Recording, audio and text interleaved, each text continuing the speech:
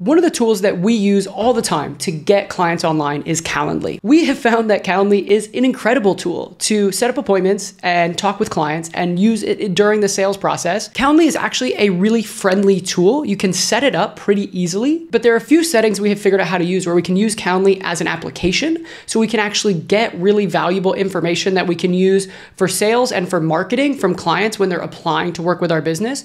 And then there's a few settings inside Calendly we can use to help increase our show up rate. So we can actually make sure we get more people onto the calls that they're setting up online. So let's go over to my computer and I'll show you how you can set up your Calendly the same way we have it.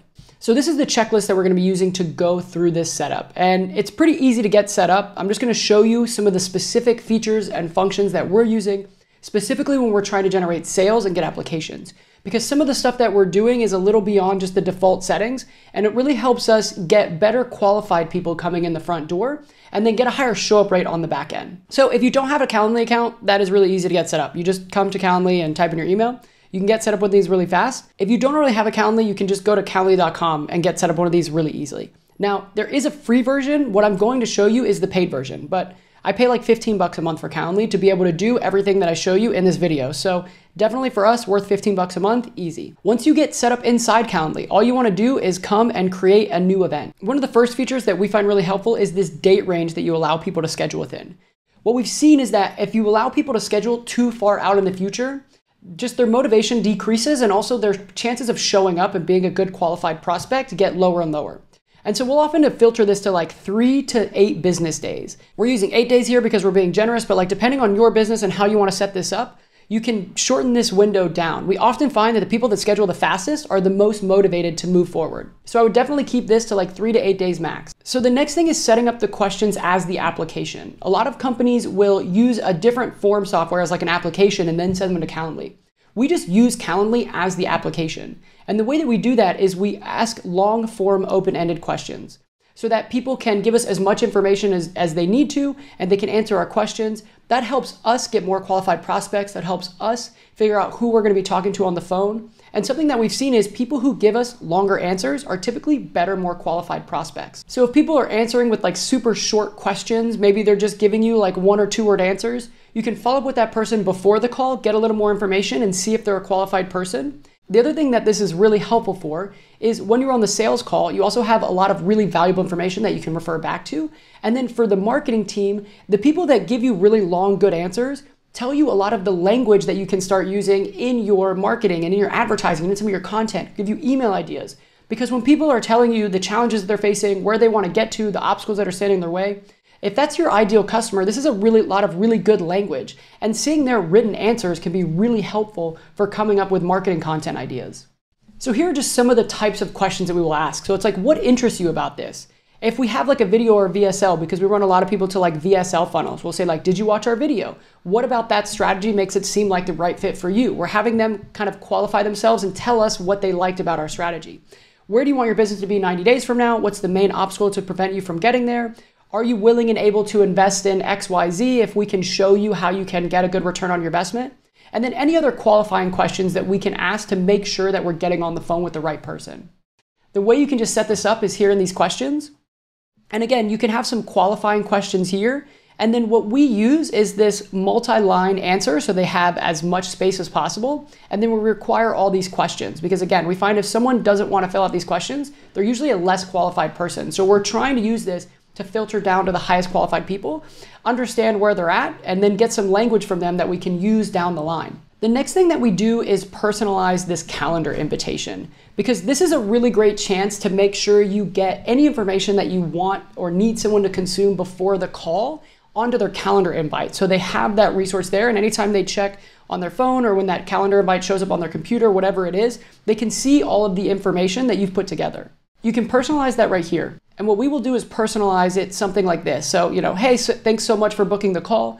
Before our call, be sure to check out this short video that covers everything we're going to be talking about. And then we give them a link to that resource that they need to go consume.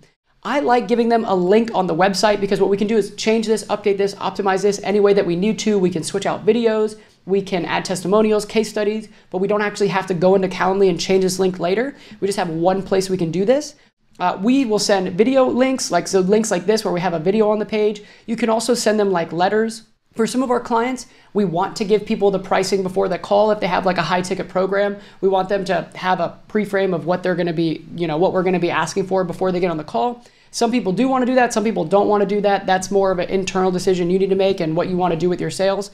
But moral of the story, we are just sending them any information that they need to consume before the call. And then we're also sending them like, testimonials, case studies, anything like that, so they can see the kind of results that we've gotten for people in the past. Again, all of this is really just to try to get people excited about showing up to the call, understand who they're going to be in the call with. And then Calendly does have these variables you can use in any of the emails or invites. And so we just drop their questions and answers down here at the bottom so that the person jumping on the call can see those on the calendar invite, and also the person who scheduled the call can remember the answers that they saw that they put into the application form before they get on the call. And this is what shows up in the calendar invite. Also down here, you can include a cancellation policy. We just let people know basically if they don't show up, they won't be able to reschedule. And this is good because you can choose in your email follow-ups to show your cancellation policy if they want to see it. So again, we're just reminding people like, hey, you've got to show up for this call. If you don't show up, we're not going to let you reschedule this call. The next really helpful thing is just making sure that you use a custom confirmation page and not just the default Calendly page. So this confirmation page is a really great place that you can use to build up authority. And again, keep people excited about what they've scheduled for, build up who they're going to be talking to, make sure they understand why it's so important to show up for the call. And so we'll use a custom page kind of like this. We'll usually put maybe a little letter, some text in here. We'll often put testimonials, maybe a case study. If we have like a video presentation that we've already showed them, sometimes we'll add this on here just to make sure that they watch that video, because even if you have videos and stuff on pages, a lot of times people won't watch the whole thing. So we can just keep reinforcing them to get the information that they need. So they're showing up to the call with the right information, they're pre-framed, they know what they're getting into, and they have an understanding of like what we can do to help them and what they're going to be expecting to talk about on the call. The next feature that we have found to be really helpful to getting people to show up and have the right context going into the call is using workflows and not event reminders. So the difference is in the actual event reminders, you can choose when you want to send people an event reminder, but you have to keep sending the exact same email. What you can do with workflows is you can customize those emails. So every single email that you send out is customized. The best way to do this is just come here to workflows, and then it's basically just when do you want to send this email and what do you want to say in it. So this is the workflow that we have found that's working well for us right now. We basically have like a 24-hour reminder, a 2-hour reminder, and a 10-minute reminder. In that 24-hour reminder, we're just reminding someone that they have a call tomorrow, and we're reinforcing, hey, we need you to consume this video or go to this page or whatever it is that we've already set up for them to consume before the call. We're just reminding them that that information is available. We're sending it to them via email, and then you can add any like testimonial or social proof down here at the bottom. So the next email, this event is starting in 2 hours. Here, we're just reminding people that they have the event in 2 hours, telling them the best way to actually be ready for the call. So be in a place free from distractions. If you didn't already watch this video, be sure to do that. That will cover whatever information we need you to have. And then we're looking forward to the call. We're also just telling them if they can't make the call for any reason, please let us know. So that way, if there's any reason they're not going to show up, hopefully we can get here as a response. They'll respond back to this email. They'll let us know. One, that opens up our calendar, but two, that just starts the communication flow so we can start to have a dialogue with somebody. This last email is really just like written like a personal email. It's like, hey, I'll call you in 10 minutes, or hey, I'll be in the Zoom link in 10 minutes. I'll see you there. Just the last couple of features that make Calendly super handy. You can integrate different calendars into Calendly. So let's say you created this with a team email or just a general email that you have for your company. You can also integrate this with your personal email or your work email, whatever you want to do to check for calendar conflicts. So all you do is come up here to account, and then you go to calendar connections. And then with this, you can add up to 6 Gmail or Outlook or whatever accounts you need to. And what Calendly can do is check those for conflicts. So anything you have blocked out on those schedules, it will not allow people to schedule during those times, and it will schedule around those times based on your availability. So again, like what we've got for some of our clients is they have a general email that they're scheduling all these sales calls on, but we want to check some of the team members' calendars for conflicts so that we know someone's available for that call. You can just add those here, and then it will just check those calendars for conflicts, and then it will add those calls to the different calendars when they're available. The next thing that's really helpful is you can come up here to integrations, and you can connect Google Analytics and your Facebook pixel. So this will allow you to track any calls that you're generating if you're running Facebook ads. This will also allow you to track any calls that you're generating through UTM codes through Google Analytics. So if you've got other traffic platforms, you're using email, you can see what emails are generating calls, what ads are generating calls. All of that can be done through UTM tracking with Google Analytics. And then the very last thing we'll do here is set up a Zapier integration. What we're doing in this integration is saying if a calendar invite is scheduled and we're checking to make sure that it's one of our discovery calls or our sales calls, what we do is we add all of their answers and their UTM codes into a spreadsheet. So we have that for tracking, and we've got that anyone can easily go back and access all those questions and all of the different sources that people are coming from.